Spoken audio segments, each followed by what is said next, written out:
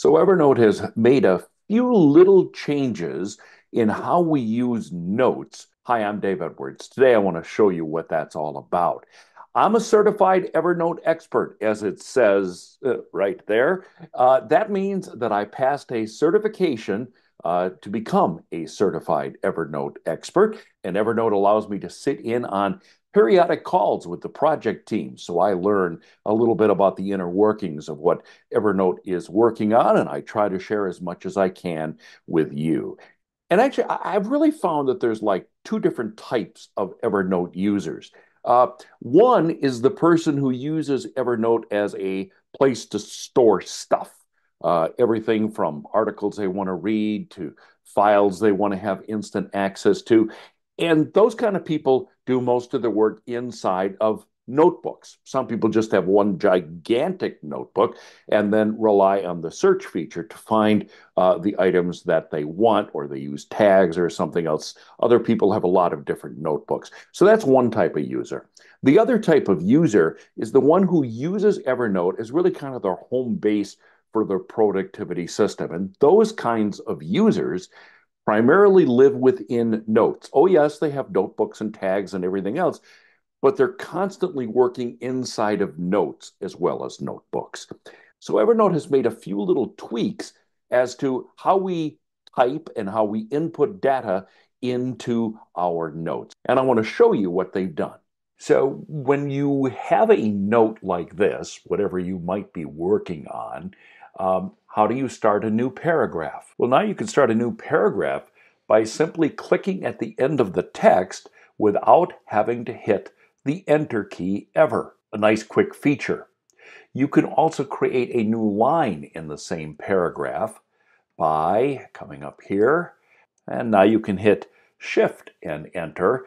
And now what you've done is you've created a new line in the same paragraph. These are subtle little changes, but if you create a lot of notes like I do, these are things that I think you'll find invaluable.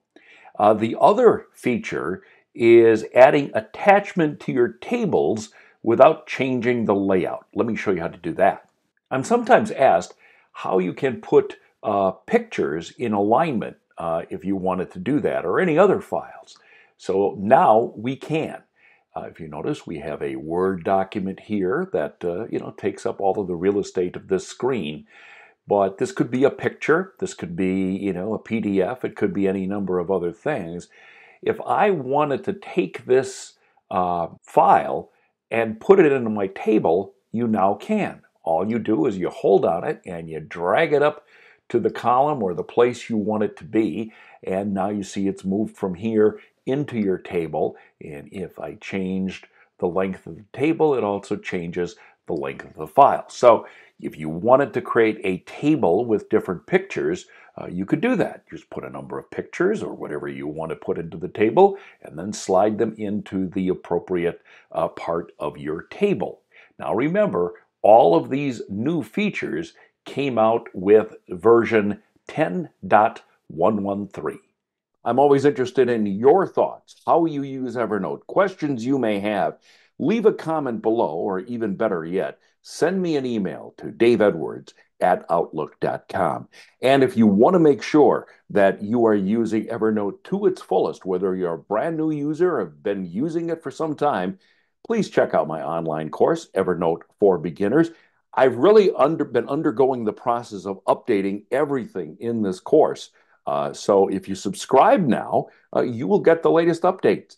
And if you have subscribed to the course in the past, go back, check it out, because you have access to those updates as well. Evernote has been a game changer in my productivity journey. Over the years, I've used it to organize everything: ideas, tasks, notes, and more, keeping my workflow streamlined and efficient. But I've also seen how easy it is to download it and not fully tapping into its potential. Hi, I'm Dave Edwards, and that's why I created Evernote for Beginners, an online course designed to show you how to get the most out of this powerful tool. I'll help you unlock its full capabilities. Learn more at daveedwardsmedia.com and just click on courses.